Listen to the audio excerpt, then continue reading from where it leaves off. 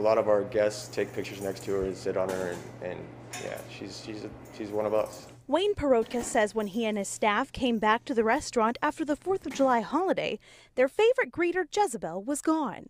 He has no surveillance video of her disappearance, but wishes he did to figure out who took her and how. I'm guessing it was a few people, or they had a forklift, because she was probably around 300 pounds. She was like solid concrete. So the team has a detective on the case, though. Who stole the pig?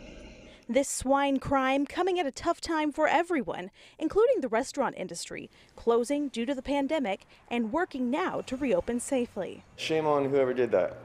It's right now it's a weird time, but I think we'll get through it. We're doing our best. The crew at Guyudi's now only asking for one thing. We're not pressing any charges or anything like that. We just want our pig back. Lauren Daniels, Oklahoma's News 4.